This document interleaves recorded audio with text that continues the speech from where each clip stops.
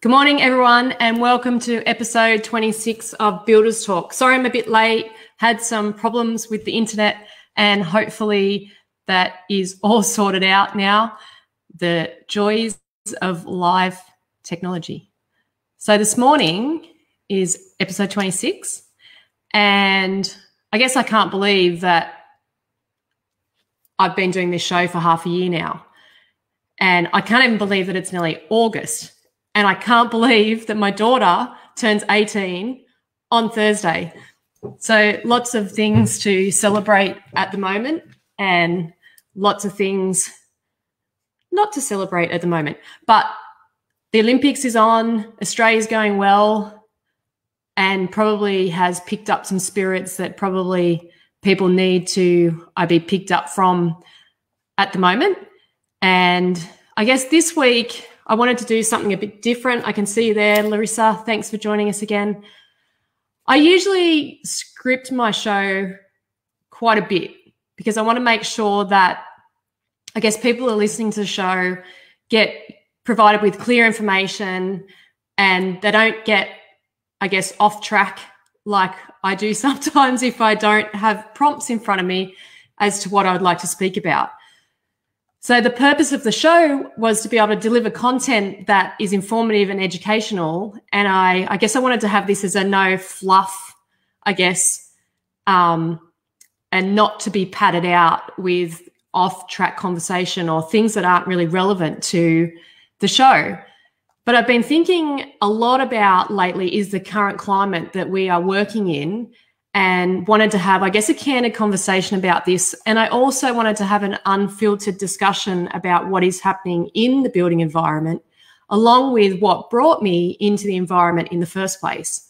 So on the weekend, it was my dad's 80th birthday, and I did put a post up on Facebook about the influence that my dad had on me in wanting to work in the building industry. This was the springboard for me moving towards the industry, and I guess me wanting to make a difference in the industry. So when I was at school, I used to work in the office with my dad. He was the director of a large interior fit-out company that did fit-outs and refurbishments of large sites such as the new Parliament House in Canberra, the refurbishment of the Queen Victoria building in Sydney. I remember as a child, walking around inside the Queen Victoria building, and how magnificent and how intricate and how detailed this building work was. And I guess the diversity also of the work that he used to do there, it would go from one extreme of the Parliament House in Canberra and the Queen Victoria building to spatial age refurbishments such as the Macquarie Bank. And I can still remember, I guess, walking out of the lifts into what was like a real space age type lobby with this psychedelic silver plated walls that were reflecting different colors and also reflecting images of yourself as well. And I can still I can still vividly remember these, I guess, things about when I walked onto building sites with my dad. I still remember, and I think it was back in 1998 to 1990s when they were doing the first Ritz-Carlton in Macquarie Street in Sydney. And I remember him taking me into the lobby, and he pointed up to the wall and he said, "See that tiny little hole up there?" And I was like, "Yeah, there's a little hole," thinking, is he trying to, what's he pointing out the hole for? Have they done something wrong or they need to fix it, or how am I going to fix it? Because he'd often ask me, how would you do this, or what would that be? Or, make sure you walk onto the building site like you own the building site. Don't get intimidated by, the guys that are on the site. And so he took me behind the scenes. So by now the actual site was open to business, and he took me into the back office and he showed me the office with all the cameras there.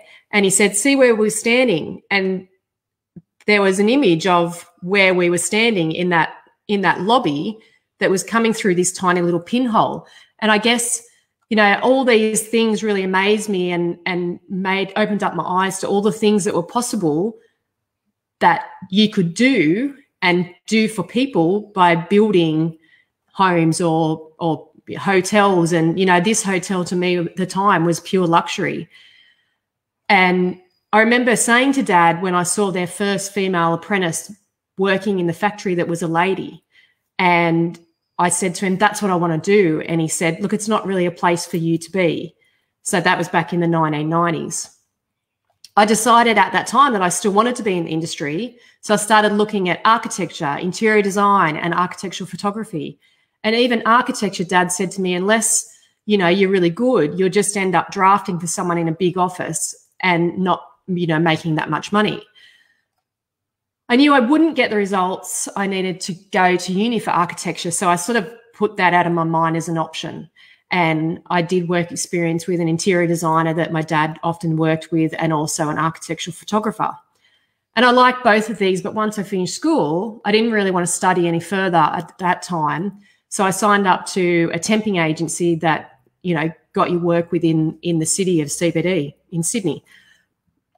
And I guess I fell into a position at Citibank in the city, and that work wasn't really fulfilling to me. I was there for 5 years, and I ended up deciding to go to university to do a marine science degree. So I actually am a marine scientist. And I guess that brought me around to deciding where I wanted to live, which ended up in Hervey Bay because the whales were here. But I guess all the while I was thinking about the building industry, but I just didn't really see how I could get into that industry. Back in the 1990s, it was fairly male dominated, and I didn't really see a way of how I could get in there without obviously having really, really high scores on your HSC, so your Year 12 certificate. So it wasn't really till I met my husband, who was an engineer, that I started, I guess, dabbling in designing homes myself. And I taught myself to basically design homes. So just by exploring through various educational versions of ArchiCAD, CAD drawings, SketchUp, because I was studying through TAFE to get my design license. So the first house I designed, a developer loved it and commissioned us to build a display home for them in a new estate. And this went on to be the first home that we won a building award for. And I had worked for various other sort of project builders within our area doing their colour selections and some of the back office work, such as contract admin, until we opened up our own business back in 2004. We were quite lucky at the time because a bigger project builder that we had been working with, so I was there doing their colour selections and the contract admin, and my husband was doing the site supervision. They decided to up and leave when the GFC hit, and basically we were left with some of the clients that, you know, were halfway through working with that builder to get their project started. And so they came over to us, and we, I guess, got that first leg up into the industry. So I'm just reading some comments from Larissa. What an inspirational story. No matter how long we're circling in our careers, we always are pulled towards our deepest passion, gifts, and heart longing. Yes, you're correct. It's always sort of niggling in the back of your mind there. What if you could do something else? Or is there something else that you, I guess, may have envisioned that you'd be doing, but don't see the path forward or how you can get there? But if you keep that vision in the back of your mind, it will circle around, and you will be able to transform into that person that you may need to be for that position, or, you know, get your way into it if you don't give up on that dream. So I guess back to where I was. So we had that leg up into the, I guess, residential space. And there has been tough times that we've had to endure. You know, we've nearly gone broke a few times. I racked up a $50,000 Visa bill. I mean, just trying to keep our family household going. My husband didn't know about that card at the time, and it wasn't till it hit the limit, and it was, you know, that limit had all been used up, that I had to fess up to him and say, I've run up this bill, basically trying to keep us afloat. And I guess, you know, I didn't want him to deal with the stress of the money. He was outside, on site, working hard, working long hours, you know, trying to make it all work and bring money into our family. And I didn't have the heart to say to him, you know, this isn't working, because you all, I guess you all think that it will work. You know, you just need that one more job, or you just need this, or you just need that, or you just need a house that's worth a big amount of money and everything will be okay. So you keep pushing through. And, you know, you often might talk about, do we give this up? Do we go and work for someone? But the other option doesn't seem to be right for what you want to do or what you want to do with your family or the lifestyle you want to lead. So you might keep pushing through. And I often see in Facebook groups people mentioning that they don't seem to have much money in the bank, or the husbands must be gambling it because they don't understand why there's not money in the bank when they're working so hard and they're working so many hours, you know. Or they might put a post that says, I've just found out my husband hasn't been paying our tax bill. You know, what has he been doing with the money? And I'm amazed by the comments from people that I guess we just don't speak up and say what the truth is. You know, some of their comments are like gambling. Oh, they must be gambling. Oh, are they going to the bar and hanging out at the pub all afternoon? Or, you know, are they buying you anything? Like the comments, there's sort of not really any one saying, hey, have you thought about the fact that maybe the business isn't going that well and, you know, the money that hasn't paid to the tax office is actually being used to keep your family's food on the table. You know, sometimes, and I've done it, you know, I haven't paid tax bills because I haven't had enough money to pay the commitments and pay employees. And, you know, so we all go through this in our business, but it's not really spoken about and it's not really brought to the front. And I've been through a lot, and I haven't probably spoken much about it because I usually try and guard myself and guard my life and guard my words because I don't want to hurt someone else, or I don't want to have a difficult conversation because it might upset someone. So I've endured all these situations, and it does hurt, and it hurts even more that when we don't share the conversations, because these conversations could actually help someone else. If others knew the struggles that we go through, we could arm ourselves against these types of actions. And at the moment, you know, parts of the country are in lockdown. The building industry in Sydney has been shut down completely. COVID has wreaked havoc on all our lives and businesses in more way than one. And it is tough out there at the moment. And I'm going to say how it is and what I'm feeling. And as I said, I'm usually quite well guarded with my conversations. And I've thought, you know, I really think about the words that I want to say to make sure that I don't affect someone or don't upset someone. And I usually, you know, have to be the bigger person or the humble person or the, you know, don't have those difficult conversations. But I think at the moment, some of these words need to be heard, and we need to speak up, and we need, I guess, people to hear what we have to say. This may bore others, but what I'm going to talk about is our business model. So I guess the way we run our businesses has an effect on how profitable our business is and how profitable our industry is. And in the public eye, our industry is seen as one of, I wouldn't say greed. I guess it might be seen as greed. Not really sure what the right word is, but I guess the public perception of builders is we're making a lot of money. I'm going to say that again. We are making a lot of money. And I know that all the builders that are listening to this know that that is not true. So what isn't taken into consideration from a public perception is how much of that money actually ends up as the builder's bottom line or in the pocket of the builder.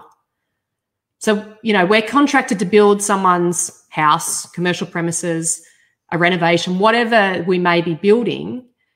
And I guess we've made a rod for our own back when it comes to the whole, you know, free quoting thing. The industry spends a lot of time doing work for free. And it's not just builders that are doing the work for free. It's all the trades. It's all the suppliers. You know, every trade that we have to get a quote from for the plumbing, the electrical, the septic design, like all of that industry basically spends a lot of their time doing quoting for projects that they may never actually work on. You know, so to some extent, some of this free work might get mopped up in the overheads of the business, but not the full extent of the time that we spend giving free advice, you know, free site visits, free, you know, design consultations, back and forth, the amount of times that we go back and forth with people, and then only to be pretty much ghosted by a lot of clients. You know, you spend all this time and a lot of them don't have, I guess, the decency to at least come back to you and say, thanks for your time, but we're going to go ahead with someone else. And, you know, I often see the other side of it in Facebook groups, or, you know, even in our own community group. They're like, is there any decent trades out there? Is there any decent builders out there? No one's getting back to me. You know, it does go both ways, and we all need to learn to be a little bit more understanding of everyone's situations, and, you know, just realize that we're all just humans and everyone has feelings and everyone's just doing the best that they can.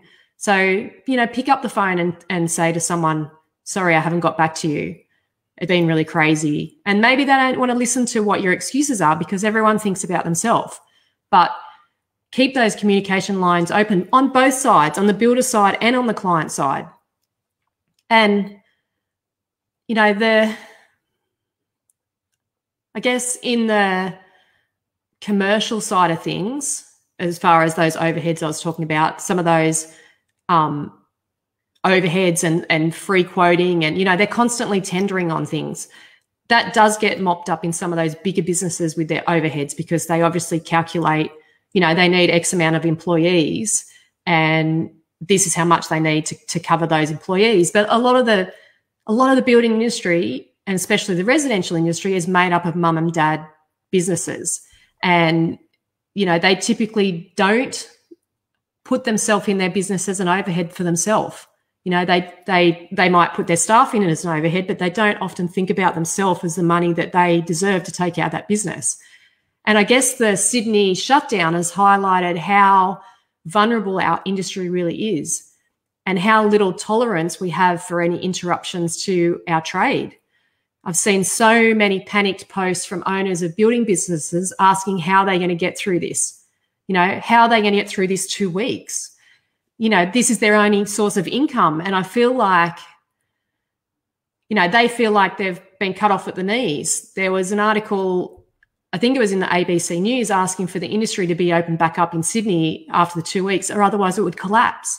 And the amount of negative comments on that post, and about how unthoughtful it is for us that, you know, we've only been shut down for 2 weeks, and there's all these other industries that since COVID have been hit massively. You know, the tourism industry, the cafes, and the arts industry. Like, there's so many industries that have had such more a negative effect so far than what the building industry has as far as being shut down. And we need to see what needs to change. What has to change? What do we need to do to ensure that our businesses are not so vulnerable? You know, if we can't even shut down our business for 2 weeks, really something has to be changed. So we need to, you know, work out, what do we need to do to ensure that our businesses are not so vulnerable? I guess I want to make this my mission, and this is what I've been intending to do, is to start the conversation to get the change happening. What can we do to make these changes happen? What do we need to put into place? And, you know, what can we do to stop, I guess, being pushed around and having, not to say pushed around, but I guess having this image of a dodgy builder. You know, the ones that go under maybe all give us a bad name, because everyone thinks, oh, you know, they're just spending all the money on buying Lamborghinis and fancy cars and fancy boats. And yes, some people do that to some extent, but they also do that in other industries. But, you know, is there someone drilling down and saying, okay, what were the precursors that led that builder into their demise? What made that builder collapse? Was it because they were buying Lamborghinis, or was it due to the fact that they're playing the lowball game that we all get sucked into by trying to win jobs and just keep our doors open? You know, how does the industry benefit from that? The clients probably benefit because we're not probably charging the cost that it really is for what we're building. You know, I'm the chairperson of our local Master Builders Association, and yesterday we had a meeting and there was an economic update that showed, and I don't know if you'll be able to see this, but there's a graph.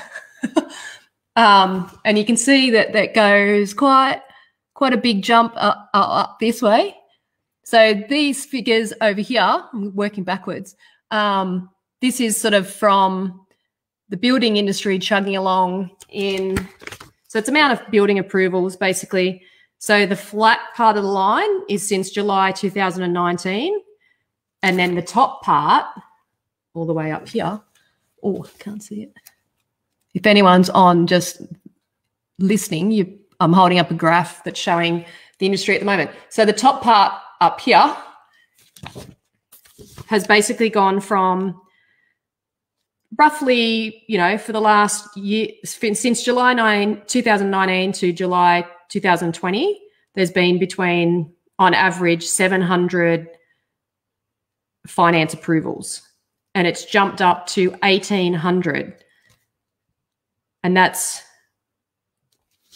there's a lot of work happening out there, but we're also got a lot of heartache and a lot of businesses that are potentially going to go by the wayside.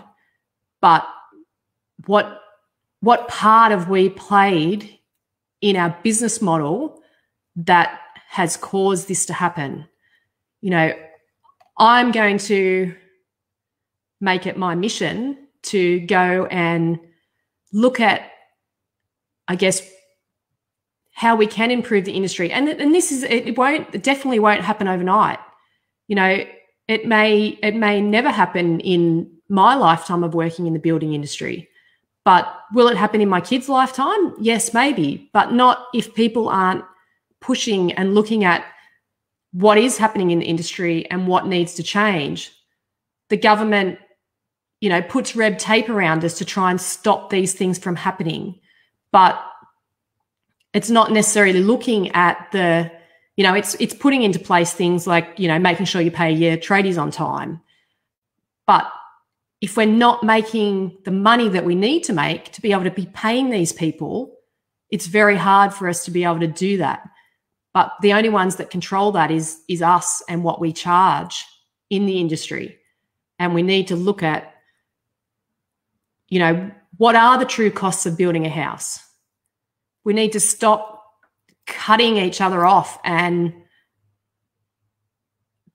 I guess we've got to stop the price wars. And I know it is hard because everyone just needs the work.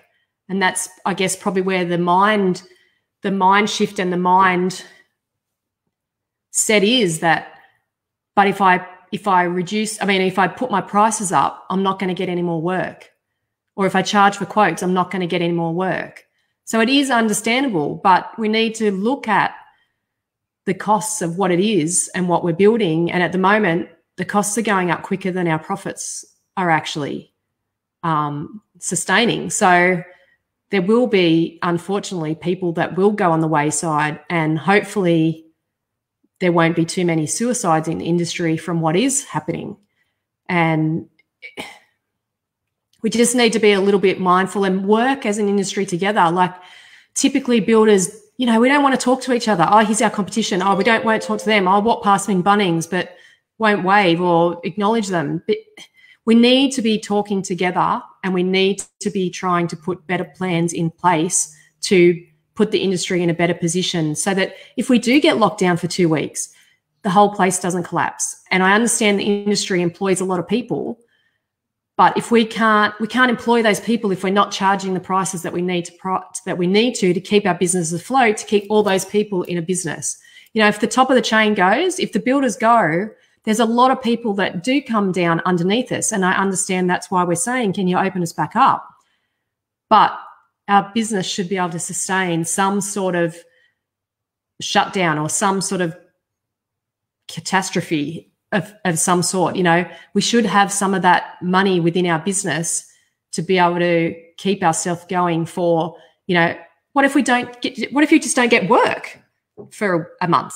You know, if we can't sustain ourselves without work for a month, you know, things have got to change. We need to start making the industry more professional and turning things around so that everyone within it can benefit. And from the risk that we take, there's a lot of risk that's involved in a building business.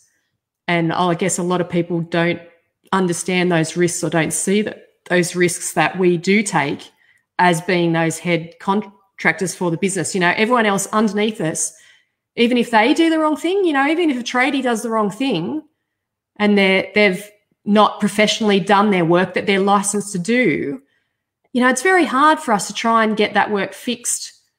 We end up having to pay for it because we're the one that's taken on the full responsibility, but everyone else underneath us can just wipe their hands of it. And that's those sort of things are the things that need to be changed so that we can all, as a whole industry, be in a better position to be able to deal with these situations that may be thrown at us. So I'll leave it there for today and just, I guess, have a think about what you can do in your own business to make it not so vulnerable to the outside effects of, you know, everyone wants to blame the government, blame COVID, blame anyone else but ourselves. And we have to look at ourselves and say, what can I do or what can we do to make sure that you don't lose your house? You know, you don't use your livelihood. You know, put a more protection buffer around yourself and allow for the ebbs and flows that happen in our businesses and be able to be comfortably sitting in that rather than all going into panic and collapsing because we haven't, I guess, thought about these things until something this drastic has happened within the industry. And yeah, COVID has thrown a curveball for everyone, not only in our industry, but every industry. And we need to stick together and come up with a plan to make sure that we can all get through this without too many casualties. So until next week, I'll speak to you then.